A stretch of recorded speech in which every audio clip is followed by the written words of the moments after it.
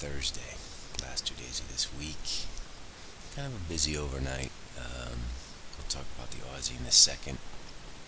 China banned coal imports. Aussie took a flyer. First, we will talk about the S&Ps because we were approaching these very, very key levels here. The high here on 3rd of December is 28.14. These highs here from November 7th, 28.17, and we're approaching 2800. FOMC minutes last night didn't do a whole lot. Basically confirmed that there is unanimity amongst the members about what we're going to do with the balance sheet. Also that we are on hold for rates, and basically on hold with the runoff. So we're going to run this off a little bit more, but then we're going to take a pause. So this was positive for S&Ps, although we did have a pretty aggressive move down right after the release. But now we have to sit here and consider what the strategy is heading into 2800 and heading into this 28 figure 10 area. So today we're going to sell high ones. We're going to sell around the figure between 99 and 02, and we're going to sell between 09 and 12 today. And we're going to try and get core short, which is what we've been trying to do, I would say unsuccessfully, for the past 4 days. But this is in play today, so I wanted to show this first off. Getting back to currencies, which is more my forte, just all chips on the table. I usually earn about 5 to 7% of my annual P&L trading futures, which is oil, S&Ps, DAX, and interest rate, booms and bonds, whatever. So 90% of my P&L comes from FX. This is what I've been doing most of my life, and so I should throw that out on the table. I've had some colleagues talk to me before, and they said, why do you spend so much time trading futures when you make all your money in FX? And it's a very good question.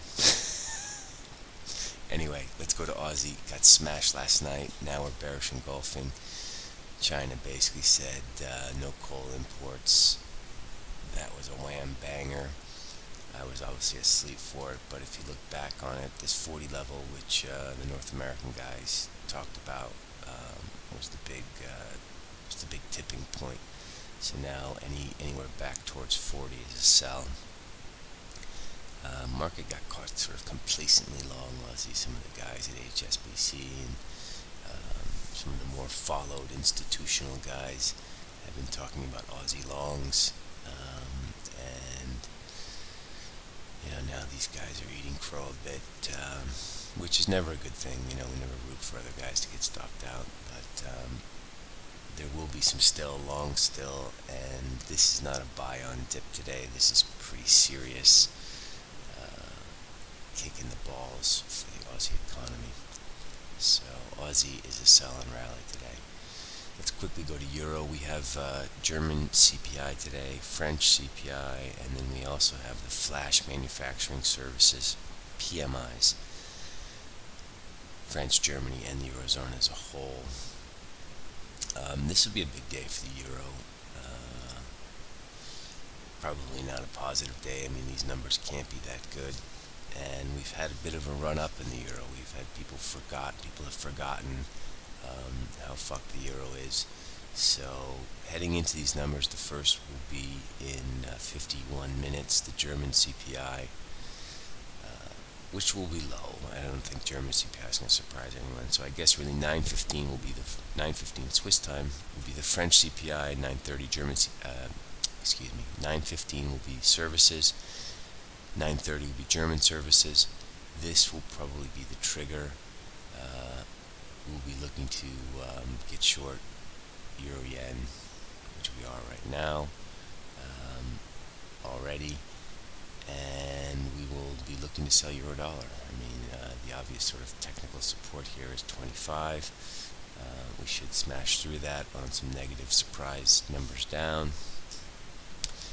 and then we'll see what happens with this going forward. What else we got out there?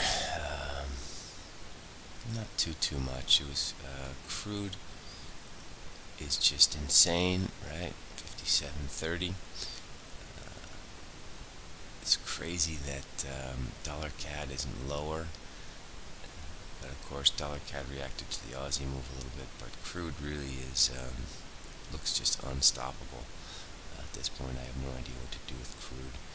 57.90 is your next resistance, and then 59.25. Selling super high ones seems the right idea for me, but we're just watching crude for a turn, if it turns, and we'll see what happens. Speaking of crude and higher equities, this one is quite puzzling. CAD yen just does not want to go up.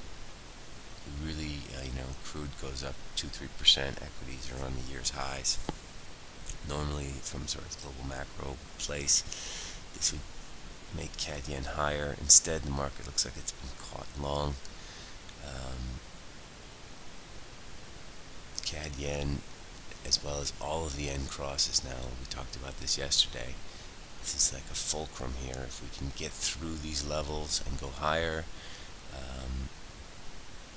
it's super bullish. But if we fail, this looks like a major top is in. So now we have to go, because with Aussie yen's down 1%, CAD yen couldn't make it, Euro yen couldn't make it. We have to move our base case to this is the turn in cross yen. So if you're going to sell high ones, Aussie yen's your animal today. If you're just going to sell at the market, Euro yen I think is your animal.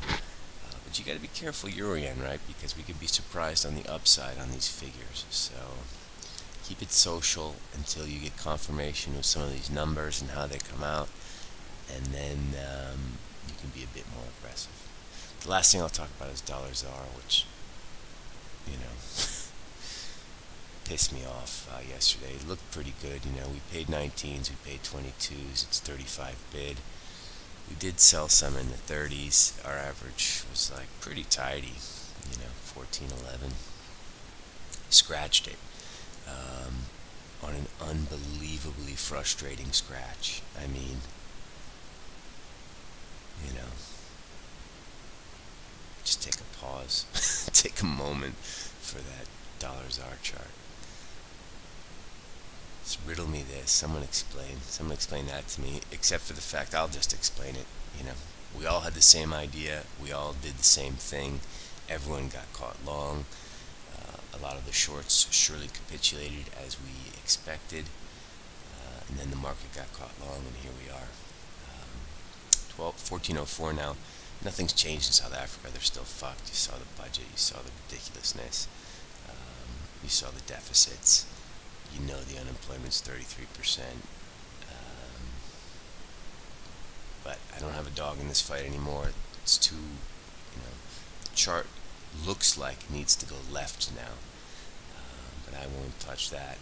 If you do want to take this thing left, keep your eye on 1391, which is a 200-day moving average.